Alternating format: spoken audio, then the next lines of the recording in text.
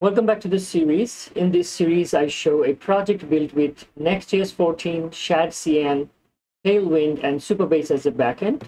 In this video, I'm going to cover the CRUD operation, which is create, read, edit, and delete on some posts that I created a table in the backend. This is my post table, and this is Supabase console. And in here, right after creating the table, I initially loaded the data using this, created a CSV file and loaded it up. And this is the data structure of my table, mostly a text and string. That being said, let's go back. And as you can see here, I've implemented a pagination. And this table, pagination, everything you see here created with Shadcn and Tailwind. That being said, let's create a new post. And here, if I hit create, it blocks me immediately.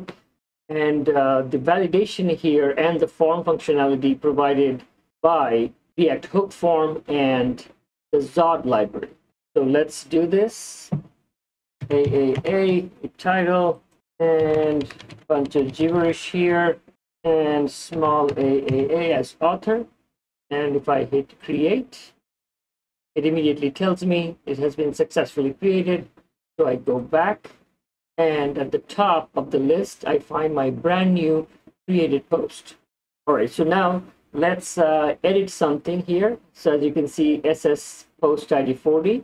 So let's go there, and I'm gonna add edited one and post.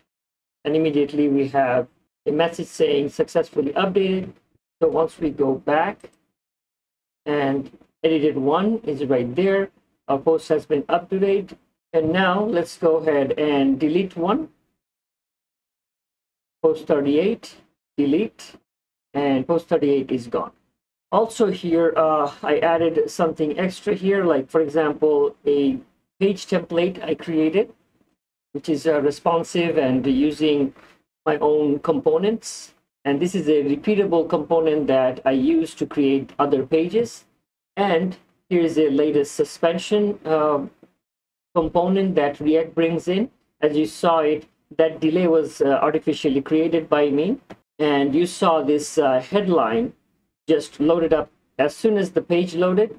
And this step loaded later with a spinner, because just this block was put inside the suspense component, which we will see how to use when we go to the code. And this is also a custom error page, and this is the global one. So let's go back, admin portal, and our post. All that being said, let's go to a diagram to see the application architecture. And this is what's happening behind the scenes.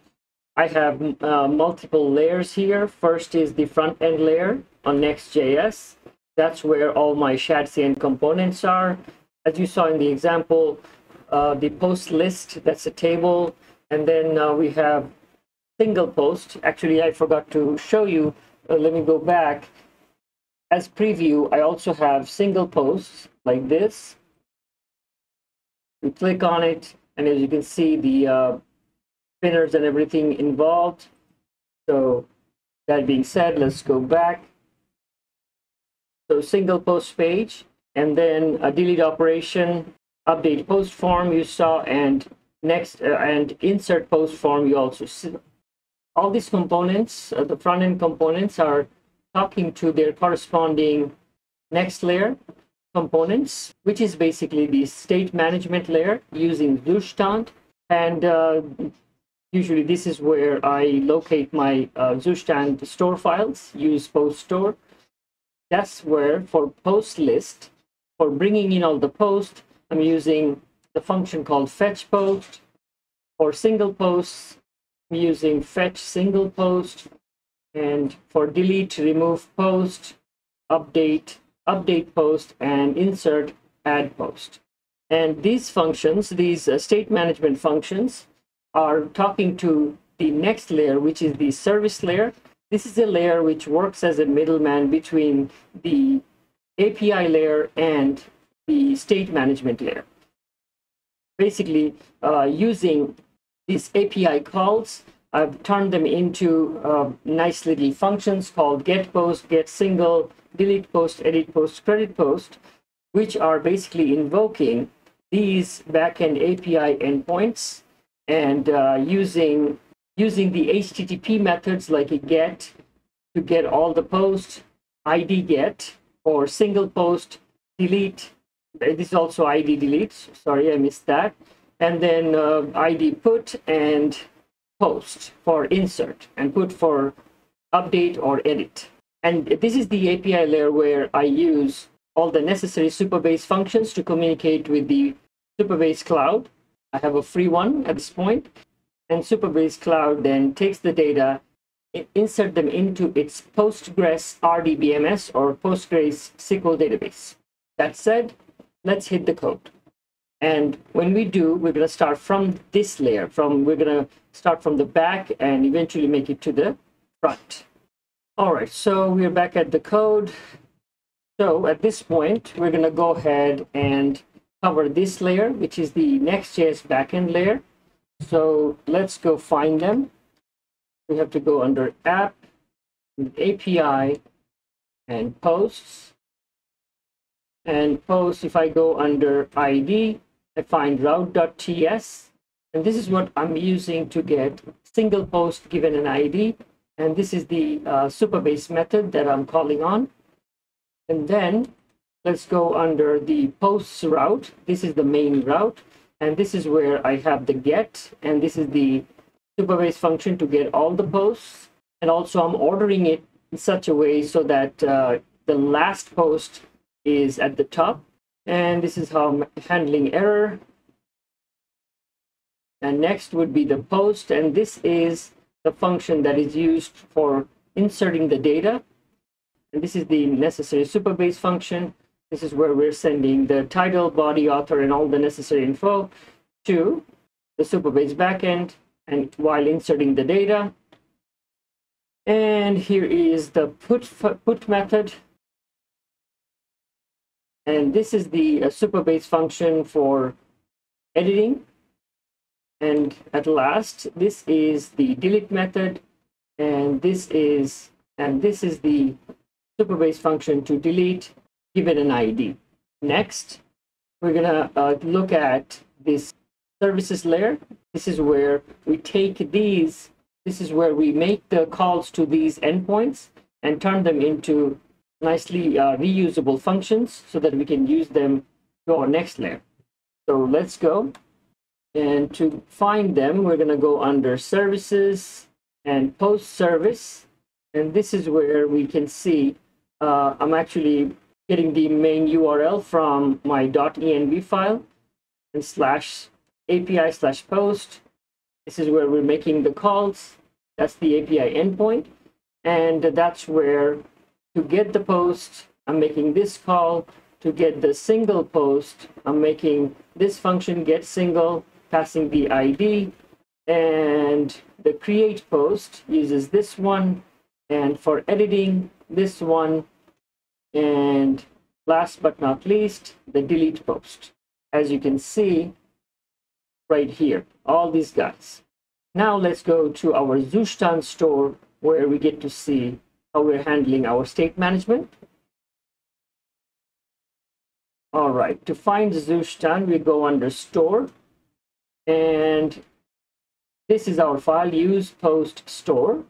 And here we are just bringing in the create method from Zustand, and then all those necessary methods that we declared in our service layer are pulling in.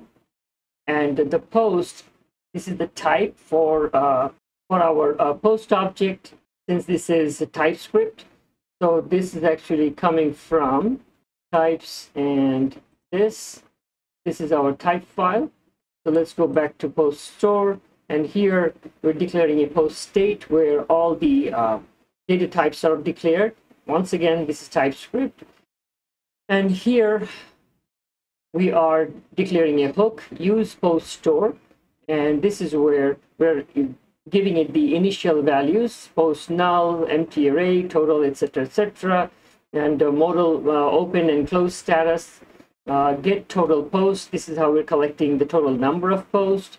Fetch post to get all the posts. Fetch single post for single one. We're providing an ID as a parameter, and then add post. This is the one we use for post insert, and every time we do, we just invoke that to get total post so that the total post is up to date. And this is the edit one, and this is the remove one. And the rest of the few are just modal open closing and setting the added new post. This is another function. Whenever we add a new post or update, we just update the state overall this way. So this is our Zustand store. So next, let's go start with the post list with pagination. So let's go find that. Okay, we're back at the code, and let's find our post page. So this is under app, admin, and the posts. And here under the ID, that's where the single page is. And this is our single page. We're calling it, getting the single ID, single post ID, and then passing it to our single post content, which is this. And this was what? A very simple one. This is creating our single page component or page. And here is our main page for the post list. And here we're calling post page content, which is this file right here. We're loading up all our states from our Zustand store, and then using a use effect to fetch all the posts so that it's just up to date every time. And then, and look at here, we have, this is where I also use the suspense component, which is a very new one. In between this component, whatever you use, the rest of the page will load up, but it will delay and use a loading spinner just for this little, whatever is the children here, like post table and post pagination. So now let's go check out post table and post pagination. We're bringing them from components. So let's go look at components and then post. And here is the post table.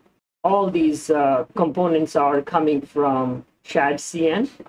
And right here, I'm using all those states from the use post store, the use effect to make the total up to date, and the rest is just a table code. And this is the one for the modal open. When you're deleting something, it just verifies, are you sure, whatever. So now this is the pagination component.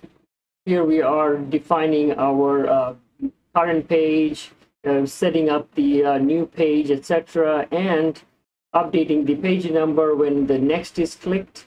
And right here we are displaying everything accordingly. And now that we are here, so let me just quickly show you the post delete modal.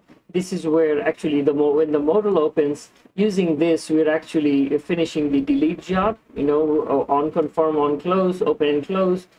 So now let's go back, and under post, let's go under insert.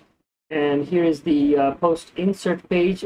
We're bringing in the insert form, and this is what the insert form looks like.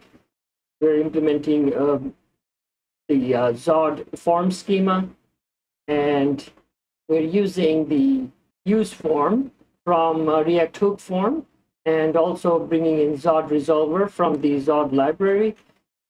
And the rest is pretty straightforward. We're just invoking the add post from the Zustand store and handling error right here. And this is what the form looks like. Let's make it a little bit bigger so that you can see the whole thing.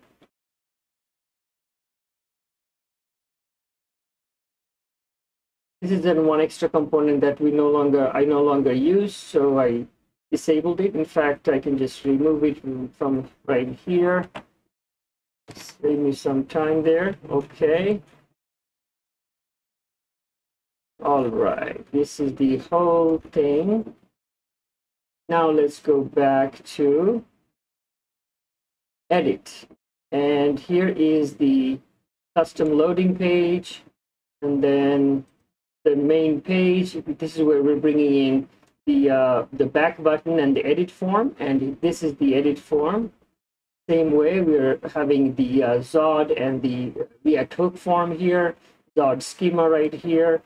Actually, I can just delete this. No longer need that. This is your whole form. Let me make it larger here. Okay.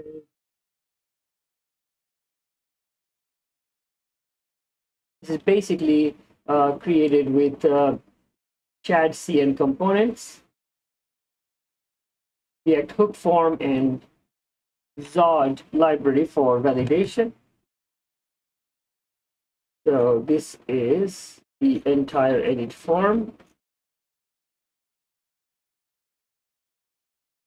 With that, we have seen pretty much all our components for listing the post, single post, deleting post, updating, and inserting the post. With that, I conclude this video. Thanks for watching.